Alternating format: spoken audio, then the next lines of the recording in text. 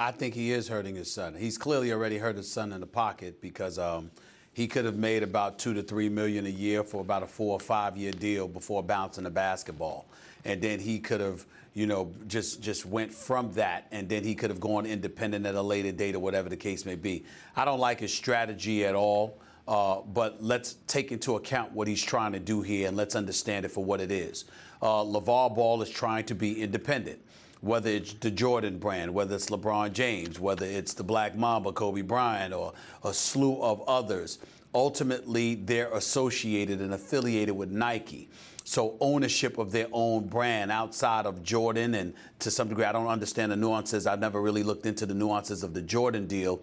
In the end, what it comes down to is that they're married to Nike, and so you don't have independence. In the case of LaVar Ball, you can admire what he's doing from the perspective of his pursuit of being completely independent and not having to answer to anybody else, which is why he pursued the co-branding relationship with one of the big three, Adidas, Nike, or Under Armour. The problem with it is that his son is an unproven commodity. What you did at UCLA doesn't necessarily translate into what you're going to do on the NBA level.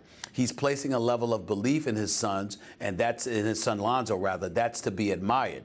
The problem is belief is one thing. Factual evidence to validate what he brings to the table, particularly on the NBA level, remains to be seen. It's almost like LaVar is wheeling the cart before the horse and expecting and anticipating that, we deserve this now, because this is what we're going to do. He's betting on his son, but in the process, I don't think he's smart in the manner in which he's going about it, because, again, everybody answers to somebody. I say this often, Max. You go to school to get an education. You get an education to get a good career. You're looking for a good career so you can make good money.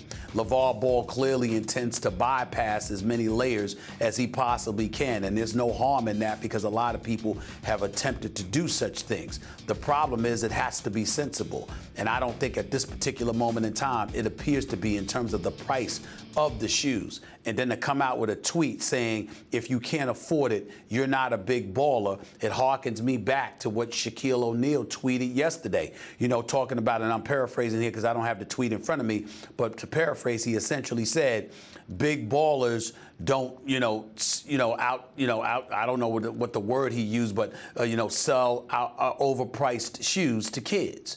And, Michael Jordan and others, some would argue they may have done that, but this is to the extreme. And to come out with a tweet saying to folks that you're not a big baller if you can't afford it, you've done alienated more than 90% of the population, because you basically said to them, you ain't worth a damn because you can't afford my shoe. That's not exactly the way to ingratiate yourself to potential patrons that you want to buy your product. It's just not a smart thing that he did. I don't like the way he's handling it at all, and I think ultimately a lot of folks are not going to like it either, and they're going to take it out on his son because they can't necessarily take it out on him. That's my fear.